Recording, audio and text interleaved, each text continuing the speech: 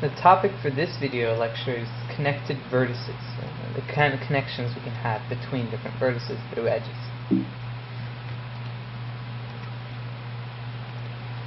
So we're going to start by showing that the shortest walk between two vertices is a path, and we're going to prove it by contradiction. So suppose we have some path from U to V and it crosses over itself, right? So here we have U and V, and at some point, you get to C, and you go back to C, and from there you go to V, right? So you've gone through the some vertex C twice. But if you want to get the shortest path from U to V, why would you go through this loop? Why not just keep going straight from C to V? So the path without, that section that goes from C back to itself also goes from U to V and is shorter. So if we have any path that crosses over itself, we can just get rid of that part that loops around back into itself, and we still have a walk from U to V. So therefore the shortest walk from U to V is going to be a path. So now we're going to talk about the length n walk relation. And what this means is, with two vertices V and W, there is this Gn relation between V and W if there exists a length n walk from V to W. And Gn is called the length n walk relation for G. So basically, if you can find a way to go from V to W in exactly n steps, then Gn applies from V to W. And G itself, when you think about it, is the length 1 walk relation. The graphs define these relations, and there's an edge from one vertex to another if there's a length 1 edge from one vertex to another. It's itself. Now, this lemma, right, we say that Gm and relational composition with Gn equals Gm plus n. Let's explain what this means. So what that relational composition means is that the relational composition between the two applies from x to y if there is some vertex z such that there is a path m from x to z and then a path n from z to y.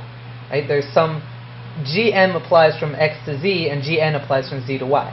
And why this is the same thing as Gm plus n makes sense, right? If there's a path length m to z and on the path length n from there to y, you just go from x to z in m steps, then z to y in n steps, and you have m plus n steps from x to y. The length 0 walk relation just makes each vertex go back to itself, like it points back to itself, the individual one. And the lemma is still true, G0 composed with Gn is just Gn, which makes sense, everything itself plus Gn just gives you Gn. Let's talk about composition of matrices. So if we have some adjacency matrix for G, and we do a composition with some H, then we can get that by applying this Boolean and/or matrix multiplication. These adjacency matrices are 1s and 0s, so we do matrix multiplication, but with Boolean operations instead of pluses and multiplications. So we can compute a G of n by fast matrix exponentiation. How do we do that? Well, basically, you can do it for Gn over 2 twice, and then Gn over 4 for each of those twice, and go doing those Boolean operations on each, right? So Ag of n equals Ag of n over 2, applying this operator to Agn over 2. So you can just break it down in 2 each time, so we get logarithmic number of products that we have to do. Now let's define another relation. G star is just called the walk relation of G. And basically, G star applies from U to V if there is a walk from U to V, no matter how long it is. If you can find some way to get from U to V, then it applies.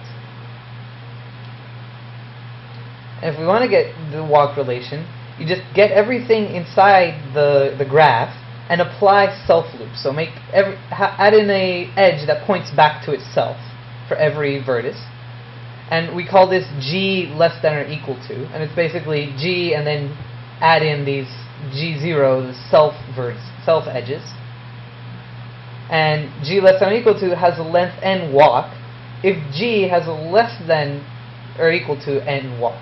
Now think about that. If I can get from vertex x to vertex y in n minus 1 or n minus some amount of steps in G, then I can get there in n steps in G less than or equal to, because I can just loop around, right? If I want to get here from red to blue, right, I can get there in one step without those self loops, but with the self loops I can just keep starting from red, go around to red as many times as I want, n minus 1 times, and then do this final step. So I can make a n length n walk for any value of n greater than 1. Now let's compute the walk relation using what we've just defined. So G has n vertices. So the length of paths are going to be less than or equal to n, right? If you just go in a straight line from one thing to another, passing through each possible vertex, at most you're going to get n minus 1 length, right? Because you're going to pass through n vertices, so there's n minus 1 edges connected there. So G star, which is just the relation if there is a walk from U to V, is going to be this G less than or equal to the n minus 1. So if we get G less than or equal to, add in all these self loops, and then find all the paths of length n minus 1 in there, which is basically all paths, since G star and G less than or equal to n minus 1 is all paths less than or equal to n minus 1. But since G only has paths of less than or equal to n minus 1, that's just all the paths. It's just every single one of the vertices. And so we've defined G star, and that's how we get all connected vertex pairs. And we can do this in n squared log n time using that composition of the adjacency matrices.